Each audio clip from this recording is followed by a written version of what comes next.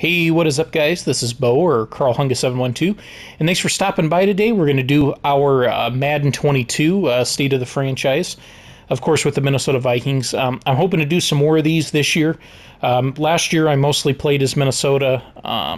Did play as a few other teams that you guys recommended, but mostly with Minnesota. But I'd like to know in the comment section if you guys have some other ideas of some teams you wouldn't mind seeing me take through the franchise mode and make some changes and stuff and see if we can get them to the Super Bowl. Let me know in the comments. Also, if you're new here, hit that subscribe button. I upload Madden content as often as I can.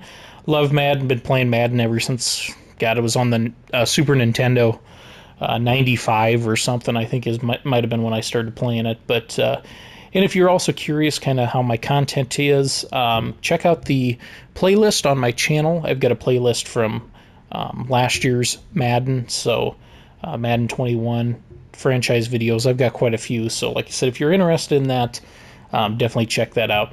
But I figured we'd kind of go through each position. I kind of show you kind of how everybody's ranked. I made some signings also in free agency, and basically this will kind of be the team going forward. Anyway, starting off at quarterback, we got, of course, Cousins and Mond. I don't know yet if I'll carry three quarterbacks. If I do, it'll probably be Nate Stanley that I carry. Obviously, if you guys watched some videos last year, you'll see that I brought Stanley in quite a bit in later in games and stuff to get his attributes up a little bit. And obviously, being a big Hawkeye fan, obviously Nate Stanley played for him for a number of years, so that's why I usually keep him on the roster. I will say on a side note here, I feel like Cousins is vastly underrated. Only a 79. He's got just a 77 awareness.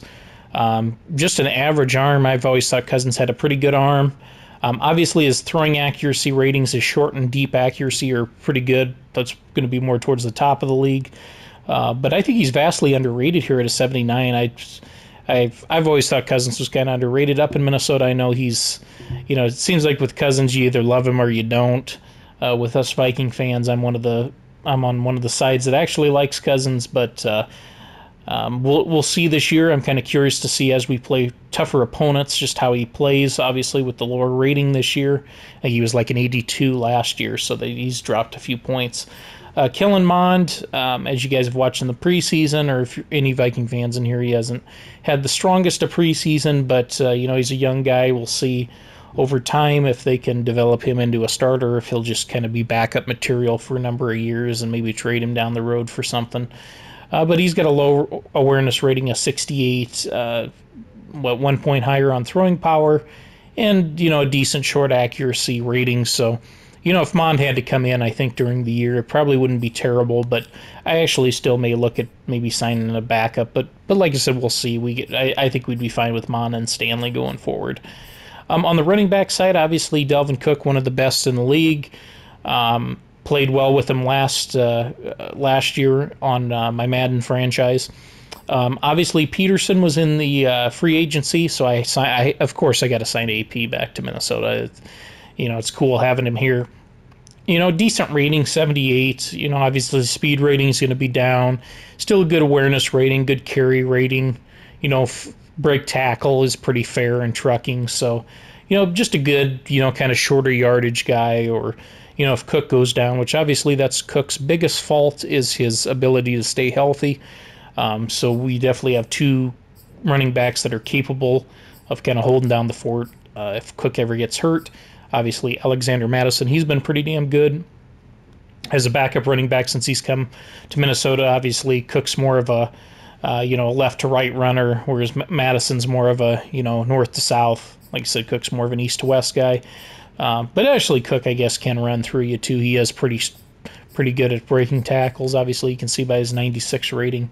But definitely don't have a problem with Madison. And then obviously we have Abdullah and Kene. I guess I still haven't heard his name pronounced yet.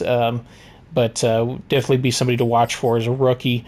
If I have to make a cut here, I'll probably take Abdullah out and keep our rookie there.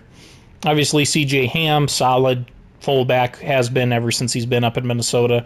Great blocker, can get you a few yards here and there, and can catch the ball out of the backfield. So nothing big there. Obviously, Minnesota here, the big thing with the Vikes is they've got a couple of the best receivers in football, in Thielen and Justin Jefferson. Of course, the bad thing with Minnesota is they don't have a lot of depth behind these two guys. And obviously, that, as you guys can see here, I did sign Larry Fitzgerald as my slot receiver. Again, a reliable guy, not a lot of speed, but I mean, look at that catch rating, 98. So definitely, I think he'll fit in great in the slot. Like I said, that's obviously Minnesota's biggest fault is, if one of these two guys go down, there's not a hell of a lot behind them. Like you said, you saw if you watched the last video, D.D. Westbrook caught a nice pass from Mond in preseason, scored a touchdown. We've got BB and Smith Marset here, another guy from Iowa, so that was nice to see. So we got some guys to develop in the back there, but just in case, like I said, I went out and signed Fitz. I don't think you can go wrong there, having a reliable target in the slot. At tight end, obviously, Minnesota got rid of one of my favorite targets, as you guys probably saw who watched my series last year. Really loved Kyle Rudolph, always a dependable target, great hands, spectacular catch and everything. But we got the young guy taking over here, Irv Smith. Kind of excited to see what I can do with him. Obviously, he has a bit more speed, a little bit more athletic than Rudolph, but I do like your, big, reliable tight ends. Yeah, they might not be fast, they might not be shifty, but, can't go wrong with them. Obviously, behind Smith, though, we don't have a lot. I know Conklin, I think I had a decent year with him last year, and he has a decent rating, too, though, at 80.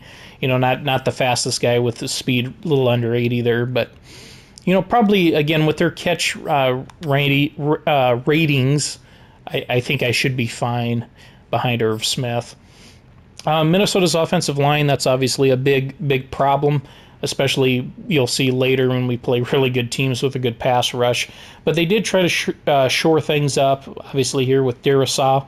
That was their big first-round pick this year. We'll see if he can get healthy. I know he's had some injury issues during training camp, so we'll see in real football if he can do that. But 71 rating's not terrible. Obviously, if he goes down, we don't have the best of backups. So hopefully he can stay healthy and again, work his way up, raise those attributes over time. Ezra Cleveland, he played pretty well for Minnesota last year, and in my Madden franchise too, he played quite well. So, again, 70 ratings not the best, but it could be a hell of a lot worse. Obviously, if he goes down, you don't really want Samia or Dozier coming in, but we might look to the free agency to add some more people. Bradbury, he's been hit or miss at times. He's had some good games. He's had some bad ones. But, pretty much rating at 80, that's pretty solid. He's going to be a solid center. So I'm not too worried there. Again, our backup's okay at center, so I think we'd be okay there. As we get over here in the right guard position, though, this is probably one I'm going to have to look to upgrade in free agency because of having a starting right guard at 64, that's going to be kind of tough. Like I said, especially when you go up against some better defensive lines. So Udo, probably going to have to upgrade him. I got some young guys here that actually, if I was to start the franchise now, because I'm still in preseason, I'll have a video up for you guys here shortly, maybe tomorrow or the next day, of the last preseason game. Maybe I'll start Wyatt if I can't make a signing or improve that position in free agency. And of course, Minnesota's best offensive linemen, or arguably their best, I would say he's their best, Brian O'Neill. Again, solid rating. He's been going up each year, so I expect him to continue to go up, but he's probably their most dependable, solid tackle. Again, if he goes down, it's going to be pretty scary here with the ratings in the 50s, so that might be something. Again, so offensive line-wise, it will probably be a little better than last year, but again, probably going to need to look for some depth possibly in free agency. Getting out to left end here, Daniil Hunter, obviously on the game, he'll be a menace this year with a 90 rating, one of the best pass rushers in football. Of course, in real football, we'll see, because he missed all of last year with an injury. So Minnesota's pass rush, that'll be the biggest question in actual football. On here, though, I think it might be all right. On the right end, you'll see that we got Weatherly at a 72. I might go out and try to sign Efferson Griffin, which Minnesota actually did in the NFL here this last week. So I might add Everson Griffin to the roster here. That'll help a little bit, add some depth on the right side. And then obviously we get to defensive tackles here. I think this is actually going to be one of Minnesota's stronger suits here because you got Michael Pierce who's going to clog up the middle. He's going to be a great run stopper. And you've got a couple guys here that might be able to add a little to the pass rush. Obviously, Sheldon Richardson was here a few years ago and then came back. So, again, solid ratings here. Obviously, Pierce elite with, a rating over a 90. And then two really solid defensive tackles here at 81 and 82. So I think defensive tackle, we're going to be perfectly fine. Linebackers, also possible weakness. Obviously, you got Anthony Barr here. I think utilized better on this game as a pass rusher. He can drop back and play some soft zone coverage, but probably going to be best if you're bringing him up the middle or putting some pressure on the quarterback. Get a good rating, good speed rating, good awareness rating, solid tackler. So I think he'll definitely excel more in that role. So you might see some more linebacker blitzes out of me. Obviously, one of the best linebackers in football here at middle linebacker, Eric Kendricks, again, elite, rating at 90.